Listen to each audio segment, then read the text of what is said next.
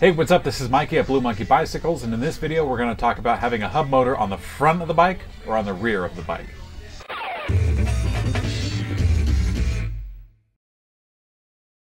Alright, so by and large, if you're choosing between having a hub motor mounted in the front wheel or in the rear wheel, choose the rear if you can. Most production electric bikes with a hub drive mount their motors on the rear, and the big reasons are grip and control. Having the motor on the rear of the bike where the rider weight is located gives the motor more grip on the riding surface, and therefore more pep and torque for whatever the use is. Also, the wheel on the back of the bike, no matter what the purpose is the trailing wheel. It doesn't steer at all. That's all happening up on the front wheel. Having a motor on the front where the steering motion happens can be problematic for an inexperienced rider, especially at full throttle. This is magnified with the bike with a short wheel-to-wheel measurement, and also magnified further with bike and design geometry pushing the rider weight forward. Really, it's a recipe for disaster. Instead of mounting on the rear, if you mount something on the front of the bike, it's not a terrible option. There are some important considerations that make mounting a hub motor on the front a necessity.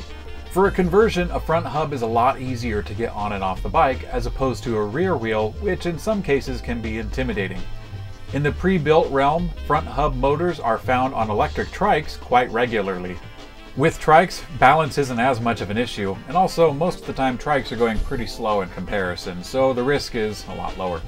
Now, some electric bikes will have a hub motor mounted in the front because in the rear is an internal gearing system, such as the new Vinci or the Nexus from Shimano, for example. Now, with an internal gearing system, instead of having all the cogs on the outside, you know, the big derailleur arm and stuff hanging off, all of that's just wrapped into one, and it actually makes a really nice package.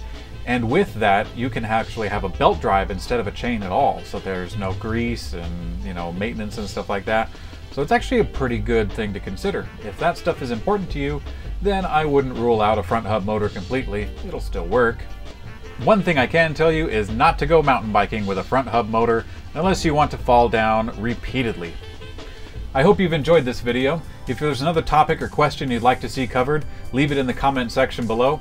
If you like this kind of content, visit our web store where you can shop for all sorts of electric bike stuff, and be sure to buy the most expensive thing you can find. That website is bluemonkeybicycles.com.